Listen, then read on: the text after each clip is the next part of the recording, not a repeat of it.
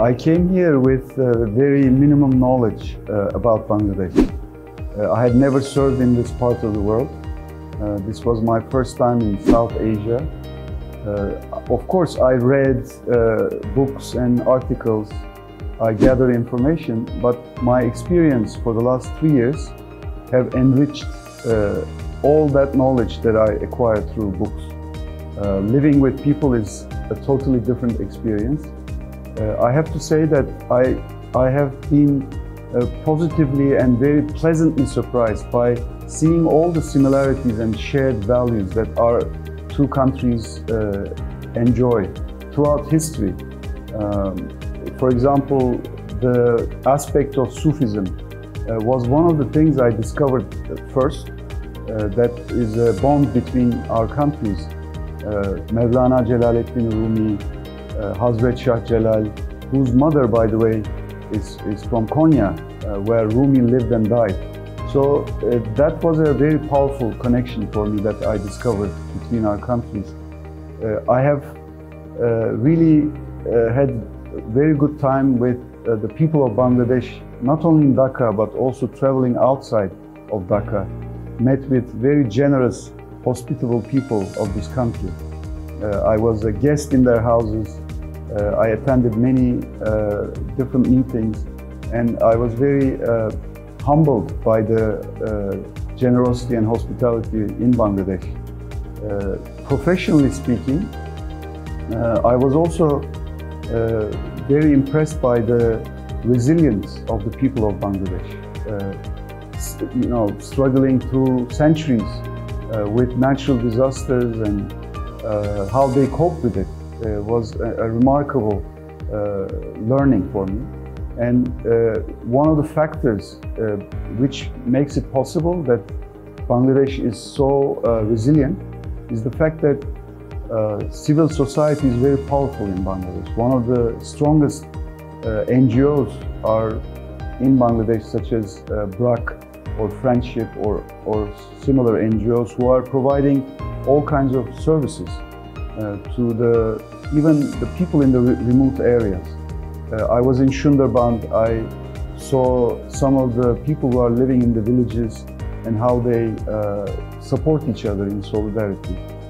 Some of the health services are taken to the distant charts, and also their talents in terms of artisanal artifacts are displayed in many parts of the country, but also abroad.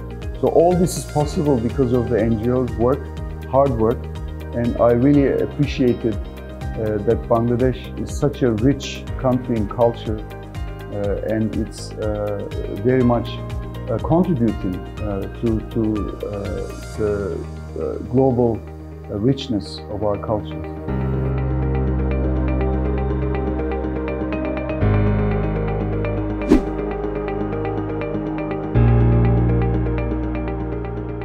The government of Bangladesh has realized the significance of entrepreneurship and also the people who are innovating to address some of the complex challenges, the role of technology in our society.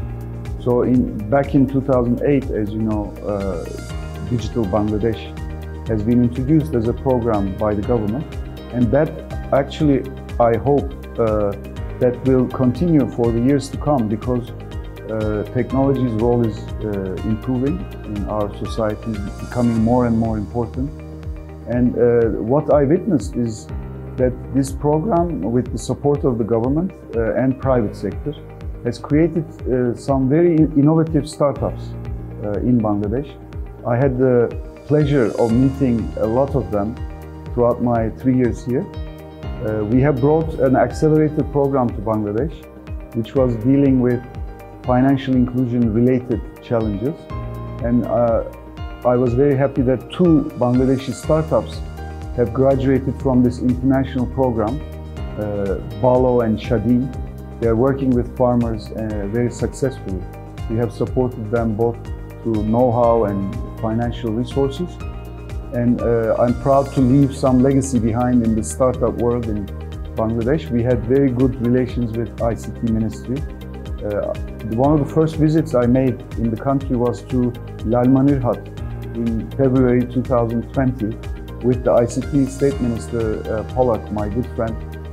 We opened a technical institute for ICT training and women empowerment in one of the villages in Lalmanirhat. So I was very happy to start a collaboration with ICT Ministry early on, and that collaboration has continued. We organized webinars during COVID to connect our startup ecosystems, and more recently we are also trying to increase our collaboration in the ICT sector through B2B meetings, and I'm feeling that this will be potentially a very good area of collaboration between our countries.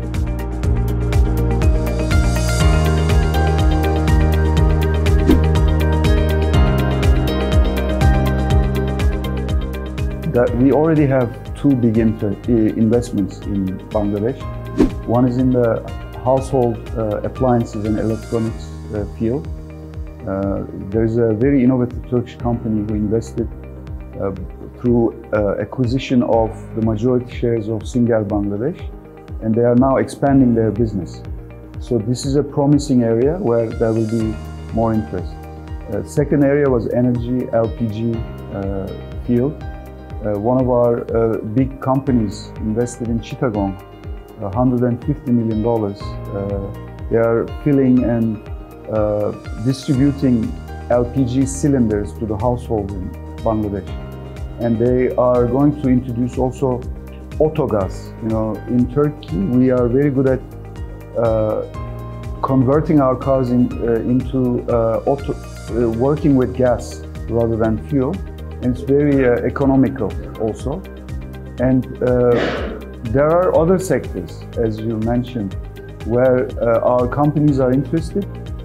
For example, contracting sector, you know, the infrastructure projects, mega projects.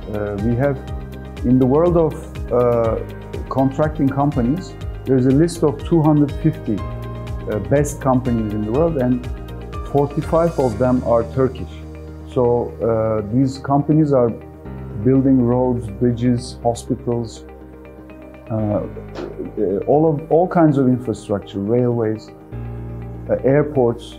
So we would like to bring some of these companies in Bangladesh and invest in the future of Bangladesh through building infrastructure projects. So we're working with the government to create the conditions for them to come. But it is not only limited to this area in which Turkish companies are interested. We have created a business forum between 11 powerful Bangladeshi companies and 6 Turkish companies who are operating in Bangladesh, and they will soon explore in which areas we can create win-win, mutually beneficial projects to be implemented.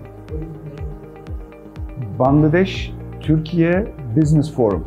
It's led by Dr. Rubana Haq, the former BGMEA president and current Vice Chancellor of the Asian University of Women. She's a very dynamic woman business leader, and we also have other companies in the forum such as AK Khan, Kazi Farms, we have Square Group, Isfahani Group, ESRM, United Group, and many others. So I think this group will be a powerful forum to promote business relations between our countries and explore investment opportunities in Bangladesh.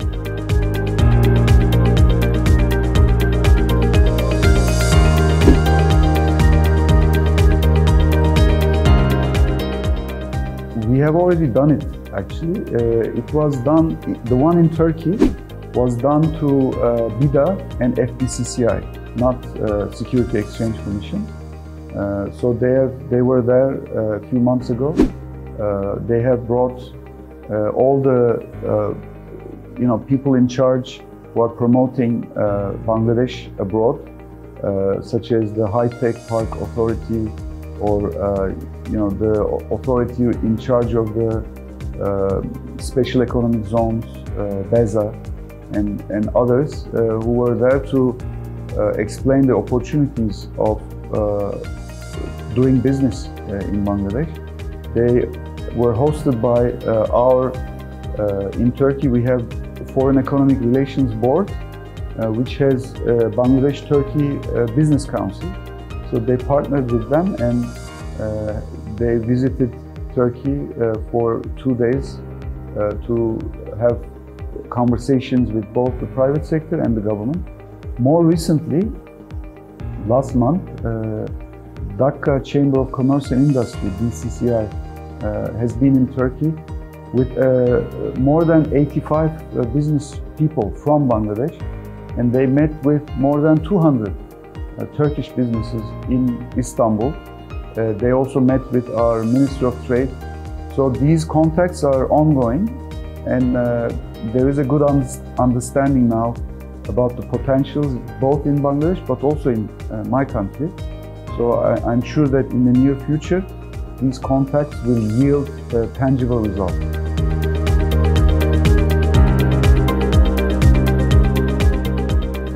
Yes, that's an area that we need to work on a bit more because, as you know, we are going through difficult times.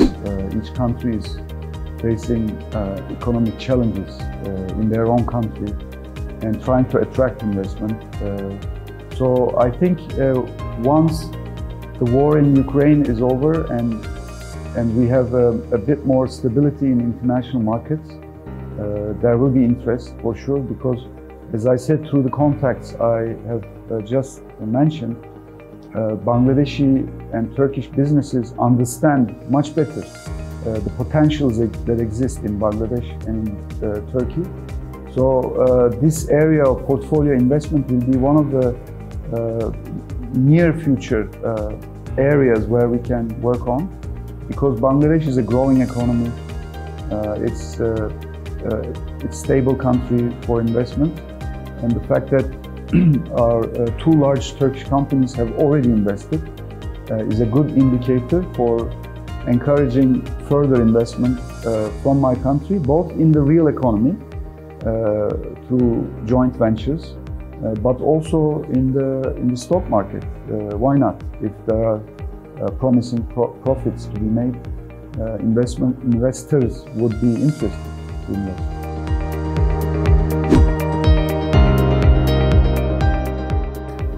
Thank you for this question, because it's an important one. Because yes, Bangladesh offers many opportunities, and government officials are promoting those opportunities, rightly so. But there are also challenges, as you said. The challenges are mainly related to bureaucracy and how promoting business, doing business in Bangladesh should be much easier. For example, the LPG company that I mentioned, to be able to start their operations, they had to take more than 35 different licenses from different institutions in Bangladesh. These procedures can be made a bit easier. The customs procedures, whenever they want to invest in, bring some of the equipment, some of the machinery, some of the materials they need for their business, customs duties and procedures must be made more favorable to foreign investors. And also, whenever they have a problem, the government is very willing to address them. But I think it should not depend on the government's efforts only.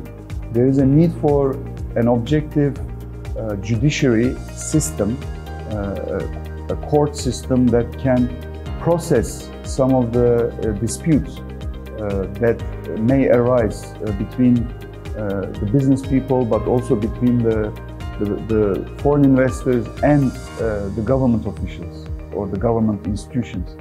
So these are some of the things that can be improved.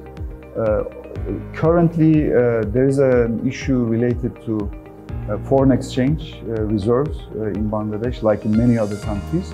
And maybe when Bangladesh is more confident about its foreign exchange reserves when it diversifies its economy and has more sources of foreign exchange other than remittances and RMG exports.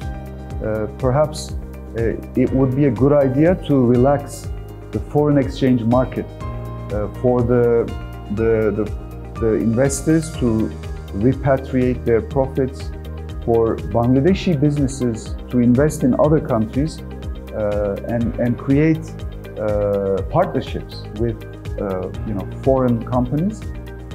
This kind of liberalization of the economy would be extremely useful to also integrate Bangladeshi economy into the world economy.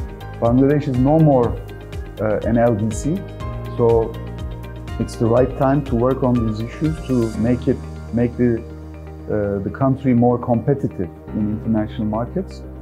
This will certainly bring further partnerships, joint ventures into Bangladesh as well.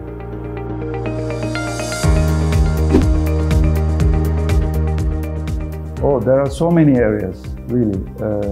One of the functions of our business forum will be to explore also the cultural domain, where our countries share values, share history, share cultural traditions, music, literature, many areas.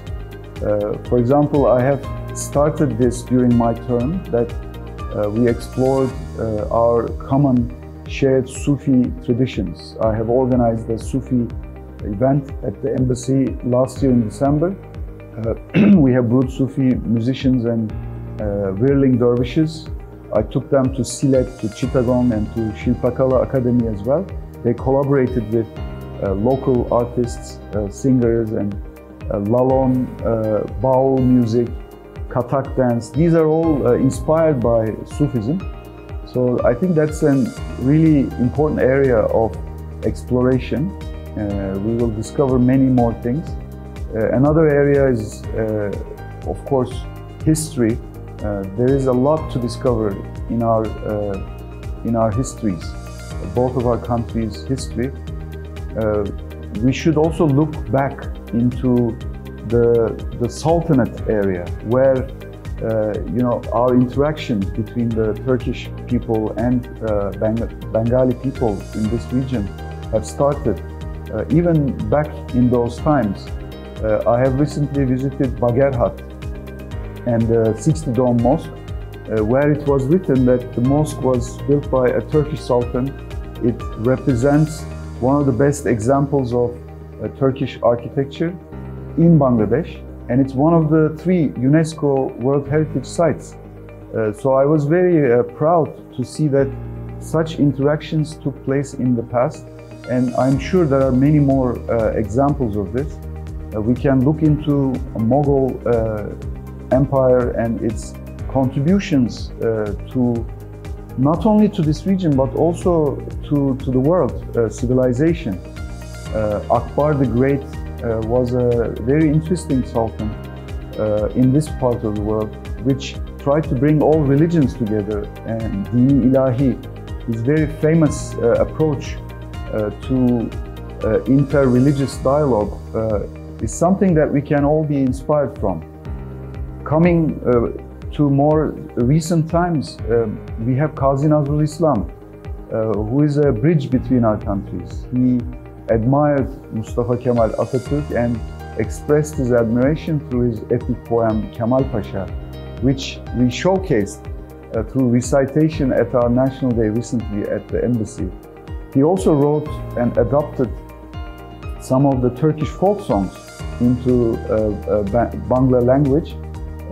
One of them is Shukno Pater Nupur Paye, and we call that song Katibin in Turkish. It's a very famous song, and we had a performance related to that song. So there is a lot to discover in the cultural domain. For that, we need the contributions of both the universities, maybe think tanks. We can receive support from private sector and governments to explore all these areas. I have planted some seeds in this domain, the cultural domain, and I'm sure my successor will try to cultivate those seeds to really bring our countries together through mutual understanding of our shared history and culture. Thank you. Thank you very much for this opportunity to share with you my thoughts and feelings.